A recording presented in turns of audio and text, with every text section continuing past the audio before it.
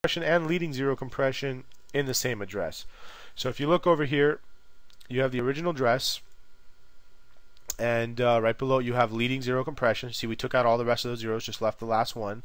So we left this one, that one, that one.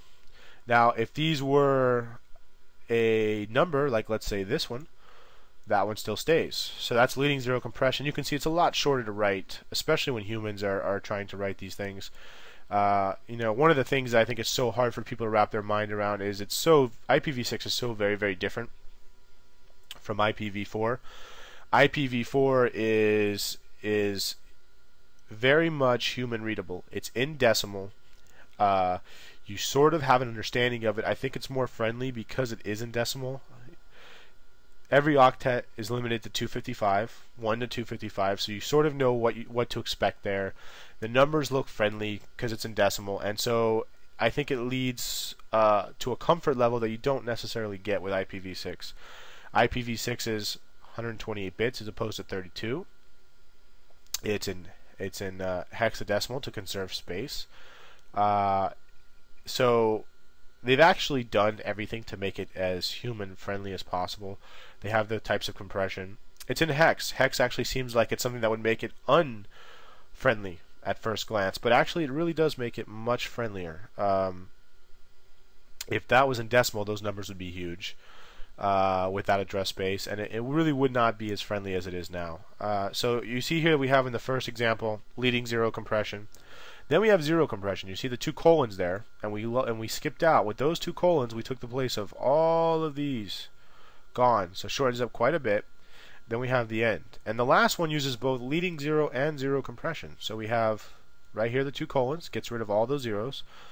We use leading zero compression here where the 6 is. We got rid of all 3 of these zeros here. And then we have the last octet.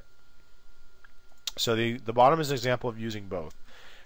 And this type of address here actually has a IPv4 address embedded in it. That's why the beginning is a lot of zeros. And this one, 2001, there's also one that starts with 2002. Is something to keep an eye out for because it really does. You're going to recognize this. A lot of tunneling mechanisms use similar devices that have IPv4 compatible embedded addresses in them. And if you're around these addresses a lot, the 2001, 2002, these sort of type of prefixes that have those embedded addresses are a great way to play with IPv6 in a way that matches up to your existing network to get you off the ground quickly without having to worry about subnetting these huge things and doing IPv6 native addresses. So let's go to the types of IPv6 addresses, and we'll take a look at those types that you have access to. So there's several kinds of IPv6 addresses. You have unicast addresses. That's what a standard IPv4 address is. It's unicast, 1-to-1. You also have multicasts. Remember this from IPv4. And you have something called Anycast. So let's talk about unicast. A unicast address identifies a single network interface. A packet sent to a unicast address is delivered to that specific computer. The following types of addresses are unicast IPv6 addresses. You have global unicast addresses. Those are publicly assignable, publicly routed internet addresses. You also have link local addresses. You want to think of a link local address, that is your actual physical link address. Everyone gets this. If I assign a global unicast address to an interface, I also have a link local address. This is the one that is encoded with your MAC address, and it's unique to every computer or every interface card that has a different MAC address. You also have site local addresses. Site local addresses are now, well, that's very interesting. Site local addresses are deprecated. They replace them with ULAs, unique local IPv6 addresses, unicast addresses, and there's also special purpose addresses, which we'll talk to later. So let's start with the top here. So you have your global unicast addresses. These would be assigned to you by your IPv6 ISP. And these are very, very similar to IPv4 public addresses. They're publicly routable. You can access the internet with them. The next type of address that you have, which is always on an interface, if you have IPv6 enabled, you have a link local address. If you're on Linux or Mac OS X, you can type ifconfig and you'll see it. ipconfig/all on Windows, or the Cisco router show IPv6 interface brief will show you those commands that are configured. And link local addresses are unique addresses. You can actually use just link local addresses to communicate on a subnet. That's what auto configuration does. It configures your link local addresses, because everyone on that physical link, the router advertises for that physical link, it advertises information, the DNS server advertises, so you can actually use only link local addresses. But you should think of these very much like the 169 addresses that you get when you don't have a network cable plugged in or you lose connectivity on an IPv4 network. That's sort of what link local addresses are. The next thing that you have is site local addresses. Now these are deprecated. They're not using these anymore. This is kind of, site local addresses basically were supposed to replace RFC 1914 addresses. They were basically, 192.168.1, those kind of private, non-internet routable addresses.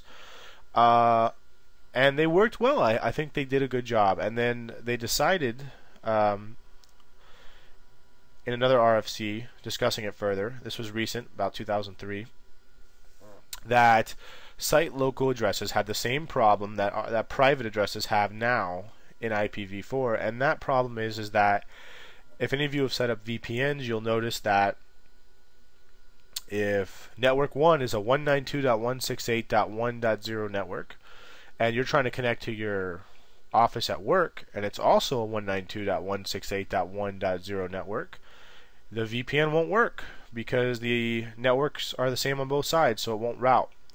Now, we know that this really hasn't been a major problem. Any IT person or IT group worth their salt would use a non-common address. We do a lot of networks at Exile Technologies. I've never run into this issue where we set up something odd and someone else had just the exact same odd thing that we've set up. So it really is sort of a non-problem. I think ULAs are a problem, are a solution searching for a problem. I personally do, but apparently the folks that run the IPv6 task force think otherwise. And so they basically deprecated site local addresses.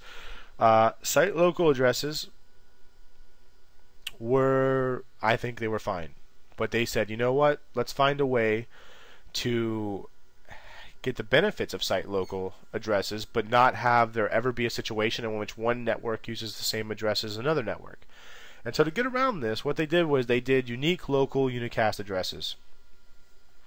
And what these are is these are global unicast addresses. They're publicly normal, they're indistinguishable from a public IP address, except that they've made an agreement not to route these addresses. So they basically are internet addresses that don't get routed. They're assigned outside your organization so that everybody has a unique one.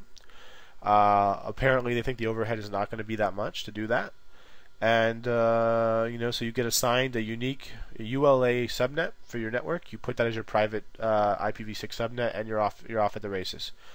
I personally am not a big fan of ULA, but then again, I was not a big fan of virtualization for certain things, and virtualization seems to have taken off, so sometimes I've been known to be wrong. So then you have your normal multicast addresses. These are the same things as IPv4, and we're very familiar with these. A packet sent to a multicast address is delivered to all interfaces identified by that address. Then it brings us to Unicast. This is probably one of the coolest things that I can think about IPv6. And Unicast, if you've used OpenDNS, opendns.org, they used Unicast addresses. And what Unicast addresses are, they are addresses that they're just like multicast. Everybody